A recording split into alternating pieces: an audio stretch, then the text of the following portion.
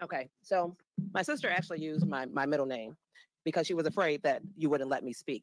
I'm Cara Wilson. I'm the mother of Alexis Wilson, killed by Dolton, Illinois police. At the time that my daughter was killed, Tiffany stood in front of a microphone much like this and said that she stood with the cops, and they did do the right thing by killing my 19-year-old child. Not only did she not take those words back, she didn't offer her condolences. She's never said anything. The first thing she did was hire this group of security guards to surround her and PR. So the real reason Tiffany has security is hiding from accountability about what she said about Alexis Wilson when she was killed. Now, if you watch the coverage of this murder, these officers violated her rights, reached in her car, jumped in her car, and put 7 bullets in my child, 2 in her head and 5 down her side. And the next day, you guys tried to spin it like she did something. Watch the video. She did nothing to deserve this. And again, last time they brought up Alexis, she's doing what she does now. Look this way, look that way, every way, but at the person talking. You don't give a damn, and you never did, and you never acted like it. She called out a whole press conference to call my daughter a criminal, an Homewood Flossmoor graduate with no criminal record. But Tiffany, you have one, because we used your mugshot to protest in front of your house, and that's why you hid. That's why you have security. So let's tell the truth, which I know you're incapable of. I wouldn't trust this woman if she stood on a stack of Bibles and had her tongue notarized. Not a damn thing she says comes out her mouth is true. We're going to start with a quick Thank you. flashback. Alexis. Dolton Politics Board Meeting, January 2019. The fight for body cams. Trollized, but Chief Connor.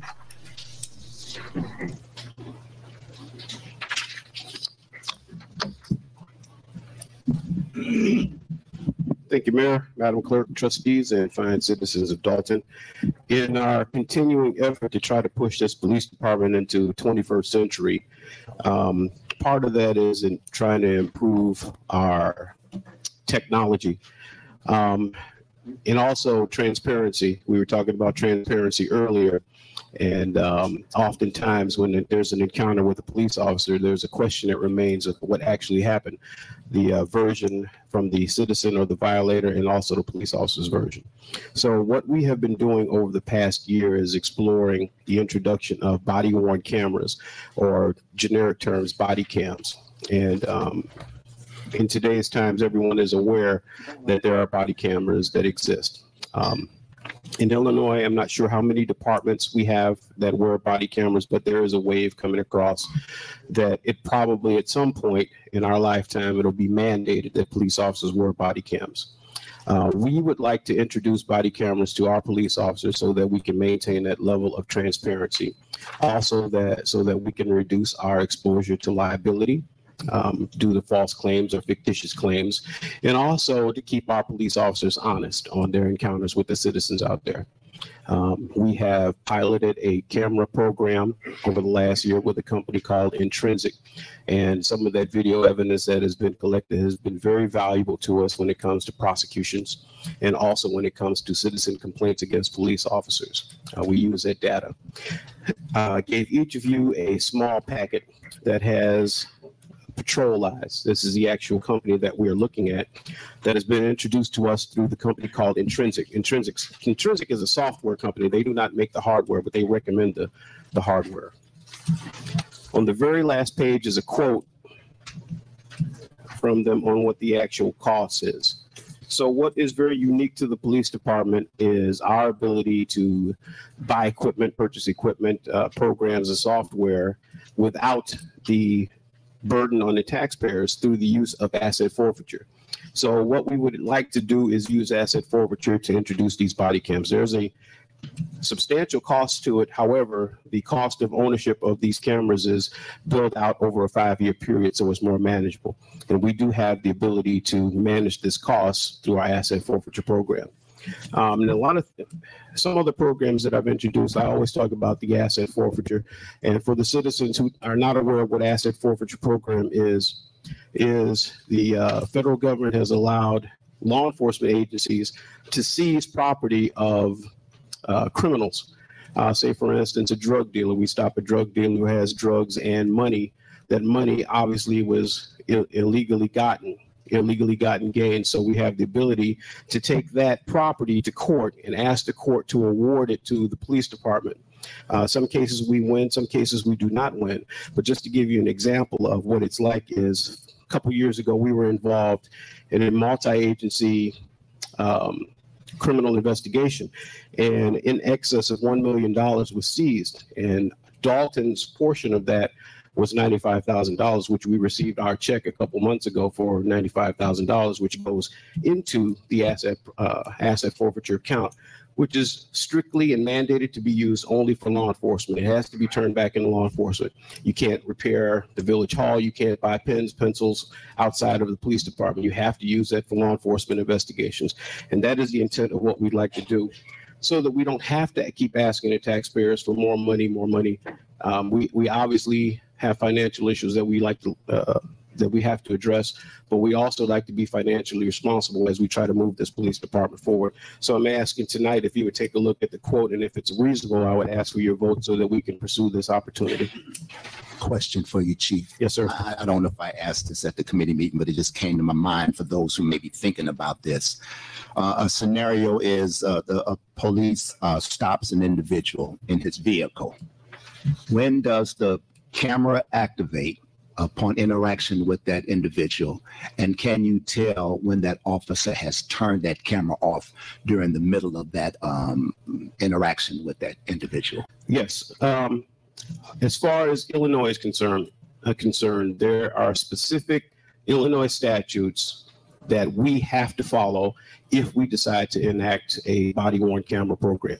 One of the requirements is once the officer receives the initial call for service, the officer has to activate the on button to start recording even before the officer arrives on scene. One of the other requirements is that each body-worn camera has to have a pre-event buffer. In other words, it has to have a 30-second before recording, before even pressing that button, so that you can basically go back in time and find out what happened 30 seconds before the officer actually activated that. One of the other requirements is that once an officer has an encounter with a person, if it is a witness, or the parents of a juvenile or a juvenile, if they are requested to turn the camera off, they have to turn the camera off. Now, all digital evidence is uploaded, and one of the good things about Intrinsic is we don't have to maintain a server to put video data on.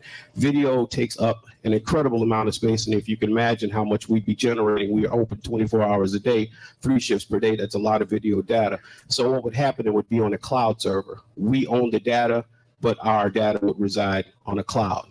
Officers do not have the ability to manipulate the data. They do not have the ability to erase the data or alter the data in any way. In fact, anything that you do inside that program, there's an audit trail. Even if you just looked at a video, it'll say who signed in, who logged in, and just even looked at the video. Thank you. And this was talked about at the Police and Fire Committee meeting, just so everyone's aware that this is not the first time that the committee members are hearing that. We had that at our last Police and Fire Committee meeting, which was held last month. So I'd like to make, with that being said, I'd like to make a motion to let the chief move forward with the body cam patrol eyes. Second. The motion is second to move forward with the body cams. Any further discussion? Roll call. Trustee Muhammad. Aye. Trustee Stubbs. Aye. Trustee Pearson. Aye. Trustee Henry. Motion carried 4 ayes. Thank you, Chief. Officer Collins moved forward to get body cams for Dolton Police Station, which proved to be beneficial for our situation we are representing. Good evening, and Chicago Road is back open tonight. Police did have it shut down for some time as Village Hall is just on the other side, about a block from where we're standing right now. There was a protest tonight for the shooting death of Alexis Wilson. Protesters tonight still have a lot of questions over that incident. Cell phone video provided to CBS2 shows some of those arrests. Dolton police says the crowd crossed barriers and police lines that were set up, and that's when the arrests occurred. Protesters we spoke with say they were peacefully demonstrating on the sidewalk. It all happened near 142nd in Chicago, just a block or so from Village Hall. Several police departments were called in, including state police. We spoke with Camilla Williams, who says she was one of the people detained and released tonight. He told me I was arrested for disturbance. So I got some disturbance charges, and you know, I feel like my rights to protest was infringed on. Step out of the car. Step out of the car. Police were called to a fast food restaurant in July where workers said Alexis Wilson in the red van wouldn't leave and was threatening workers with a weapon in the drive-thru. The passenger in the car got out, but Wilson did not. Surveillance video shows that she drove off and dragged one of the officers.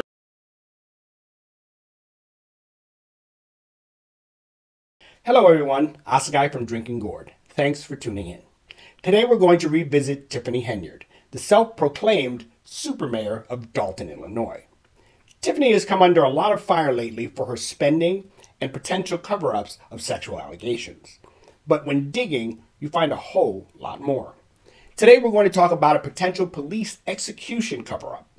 This story is all about a 19-year-old girl shot at point-blank range by Dolton police officer Jared Carlton. This incident occurred in July of 2021, just a few months after Tiffany Henyard took office. About a week after the incident, the Dolton police released the edited body cam footage to the public. This footage shows exactly what they want you to see, and not the whole story. To this date, the entire body cam footage of all officers involved have not been released by Tiffany. First, we're going to look at what was released to the public and aired on the news. Then, we'll break down what we've seen and what is not there.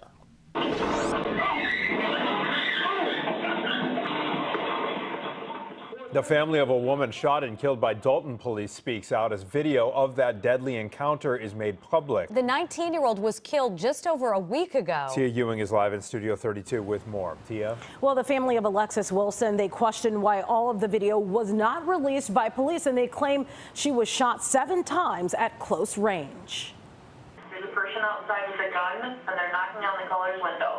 Workers inside Baba's famous steak and lemonade in Dolton on Sibley Boulevard called for police on July 27th.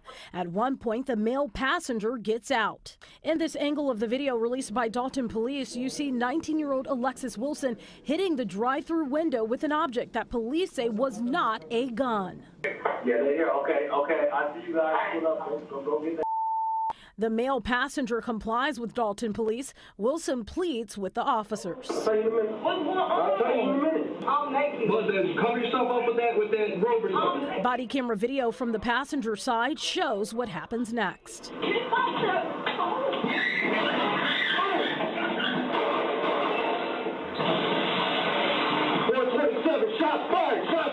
Wilson's family insists the 19-year-old was punched in the face by the officer. It can be assumed that it's a punch, but I can't assume that it is, and I can't assume that it isn't. Wilson's family questions why only portions of the video was released. We don't have the power to pull body cam.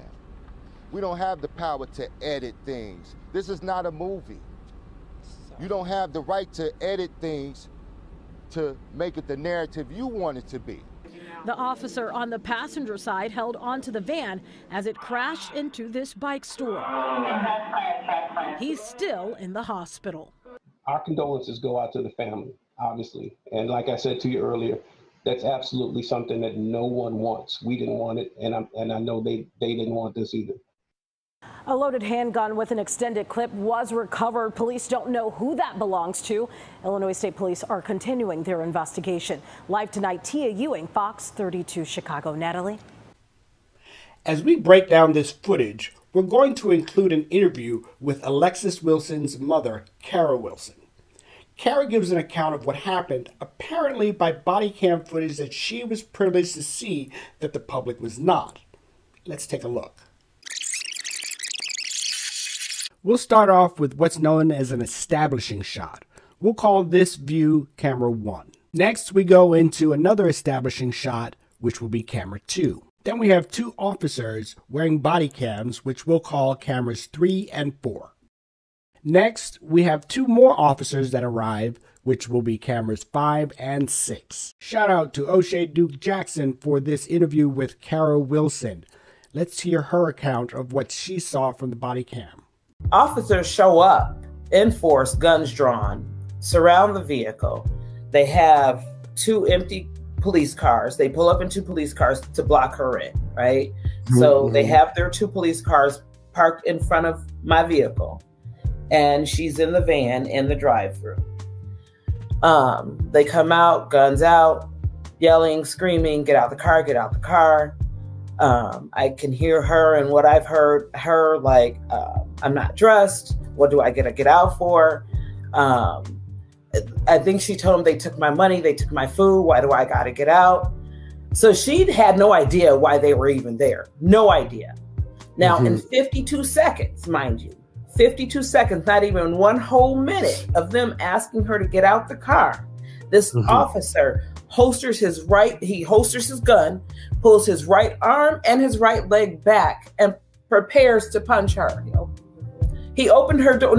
Opened her door, and he took the step back, and he prepared to punch her, to deliver those punches. So she gets hit, and she goes, "Oh!" And she's, "What are you doing? What are you doing?" And he punches her again. So you see her head snapping back, and this is what kills me, because the news is still reporting that they don't know if she was punched. Yet you can clearly see this man punching her in her face. So he's punching, he punches her, he gives her at least 2 blows to the face. That second blow, I think she realizes she's in motion. I say that because the car kind of juts forward a little bit before she actually takes control of it. Right? And when she takes control of it, now she's like this, because mind you, he's knocked her glasses off her face. She can't see. So she's at 10 and 2 with her face out the window. So she's trying to get away. She puts her foot on the gas. She barrels through the cars in front of her. At first, she actually tries to find a way around the cars, but Puncher Man is right in this window. And so she just takes off. There was no officer in front of the vehicle. There was no officer in either of the cars. Every officer around the vehicle jumped back, except for, what is his name? On the passenger side. Gerard Carlton? Okay, Officer Carlton. Remember jumped in the vehicle. Everybody else jumps back. The passenger, he jumps in. The passenger door was open because they had taken right. Her and her boyfriend went to the restaurant. The boyfriend had gotten out the vehicle. The officer was standing between the door and the car. He was standing there with his hand on his gun. When she pulled off, he jumped into the vehicle instead of stepping back. He jumped into the vehicle before she got to the street, which was, I don't know how many feet. She was gone. Maybe 12 feet. She was gone. She hit the corner. As she makes that right turn, that's when she sees him in the car with her. And this child lets out a blood-curdling scream. And he starts hitting her with bullets. He put 2 in her head and 5 down her side. She was an organ donor with no organs left to donate. Wow. He executed my child. Our condolences and prayers go out to the Wilson family for their tragic loss. Now let's look at the footage and see why what is not there is more important than what is. Let's first take a look at the most important aspect of this story, the thing that led to Alexis's death. The bone of contention is whether or not she was punched. See, this video only shows an angle from Officer Carlton's body cam, camera 4. However, another view would have shown us a clearer picture as to what really happened. Let's remember the establishing shot of camera 2. It shows clearly the driver's side and the officer at the door. If there was a punch thrown, this camera would have clearly shown what happened. Let's not forget camera 1, as we can see the driver's side as clear as day. Even though we're not privileged to those angles, this angle still tells quite a bit of the story. If you look, Officer Perez on the driver's side has already holstered his weapon. His flashlight is still in his hand. Watch the light as it jumps very quickly just before her head snaps back. It's unclear which hand he had it in, but whatever motion he made caused that light to flash very quickly and all around the front seat. Also, another observation made from this footage is that Officer Carlton had already begun to jump into the vehicle before Alexis took off. He was already in the front seat before her foot hit the gas. Again, camera 1 would have been ideal for this footage. We would have been able to see whether PEREZ punched Alexis and exactly when Officer Carlton jumped into the vehicle. And let's not forget the officer that stepped away from the vehicle as she drove off. That was camera 6. She had a clear view of Officer Carlton and when he jumped in. The most important view is that of camera 4 when Officer Carlton jumped into the vehicle. That camera angle would have shown everything that transpired right up until the shooting. In every other case where we have a police-involved shooting and body camera footage, they show everything right up until shots fired, except here. As we can see, the lack of footage and transparency from the Dolton police and Mayor Tiffany Henyard is critical to knowing what truly happened. This is a case that demands answers.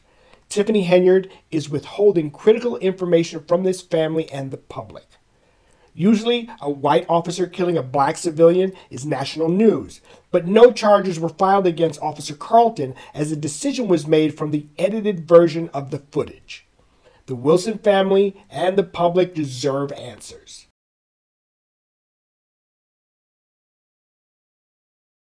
Citizens' participation. Would anyone like to address the council at this time? Please come forward, speak directly into the mic, and give us your name for the record, please. Good evening. My name is Cara Wilson. I'm sorry, Cara. Cara Wilson. I'm here this evening because I thought that maybe you might not be aware of an officer that's been hired. That officer has killed 4 people in a matter of 6 years. My daughter, unfortunately, was one of them. With my daughter's case, this officer arrived on the scene and started punching her in her face with his mag light in his hand within 52 seconds. Within 54 seconds, my daughter was dead. She was unarmed. She was 100 pounds, right? So this officer prior to her had killed 3 other people. And I went to Dolton to question, why would they hold on to an officer that has killed this many people within a 6-year period? So what does 10, 20 years for this officer look like, right? There was an incident where he killed a man in the hospital. With all the drugs they have available to sedate someone, I don't know why that officer chose to use bullets. That officer now works for you all. He's in your town. And one night your 19-year-old daughter might go out to buy food and never come home. That's what happened. So I don't know if you all want to see the different lawsuits he's involved in. He's actually involved in that lawsuit that's costing Dolton $33.5 million. He's got 4 other lawsuits against him. He was acquitted for 1 incident with a man in the hospital, but that acquittal has been overturned. So he's caused all this mess over there and cost all this millions of dollars. And of course we have a lawsuit as well. But he's done all that over there and now he's here with you guys. So I didn't know, as your citizens, if you all knew that. I didn't know if you knew this officer's history. So I just wanted to make your community aware that he's in your town now. And like I said, he was on the force 7 years total. He killed 4 people and he shot a 5th after my daughter. He returned to work and shot a 5th person. That person survived, luckily for them and their family. She had a bright future. I'm an entrepreneur. I'm an educator. My daughter was doing the same thing. She was raised in Homewood. She grew up and went to Homewood Baltimore High School. She was a cheerleader. She was about to start her own business. She helped with her autistic brother. I've been a therapist for many children in this community, applied behavior analysis. I have a company over in Madison where we work with children with autism. My daughter had a bright future. Good things were happening for her. And she went out for fast food one night and she just never came home. Well, Caroline, I'm so sorry for your loss. Thank you for bringing this information to us. Thank you.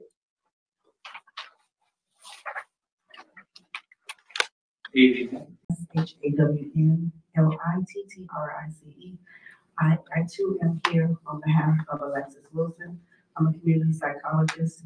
I am also a strong supporter of the Alexis Wilson family, Cara Wilson and Alonzo Wilson, who lost their beautiful baby girl in 2021. You heard what was said before I came up here. I too am piggybacking on the comment that was made.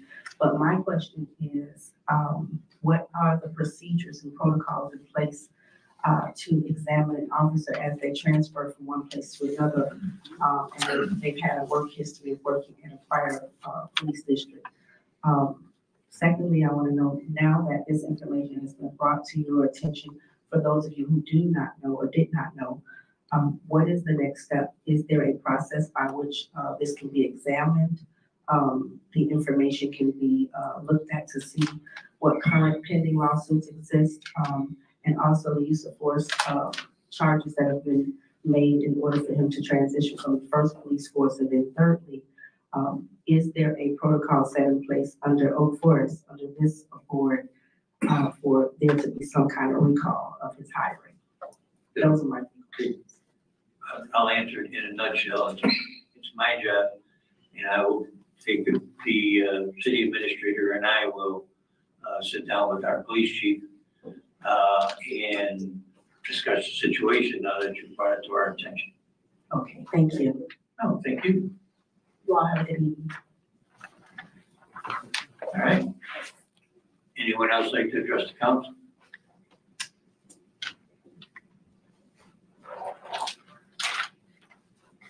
Yes, sir. Hi. Your name for the record, please? Hi, my name is Fletcher. That's okay. I'm sorry. No worries. Is better? I'm Fletcher. I will. Much better, Fletcher. Perfect. Fletcher, last name? Bone. B-O-H-N-E. Yes. Good evening, Mayor and Board. My name is Camille Williams, and I am a community organizer, and I'm here to support the mother of Alexis Wilson. And I'm also here as a community leader to just ask you all if you guys can consider looking at this officer's background, because we have all just seen what just happened in Springfield, where that officer was allowed to jump from force to force without being held accountable. So we're trying to warn you as neighbors to say, hey, you have an officer who has an alarming record, who has cost Dolton $70 million in lawsuits for use of force, murdering people, and beating people. This is an amazing community. And you guys do not deserve to have this community drained because of lawsuits, because of one officer who cannot protect and serve. So I ask you guys to please look at this officer's background and reconsider saying you cannot patrol our city. Because if you can do it once, twice, 3 times, 4 times, and then you come back and do it almost 6 months later and shoot someone else, you can do it again because our laws are lax. So I'm calling on you guys to please stand with us, and I thank you for your time. Thank you, Mr. Williams. Appreciate it.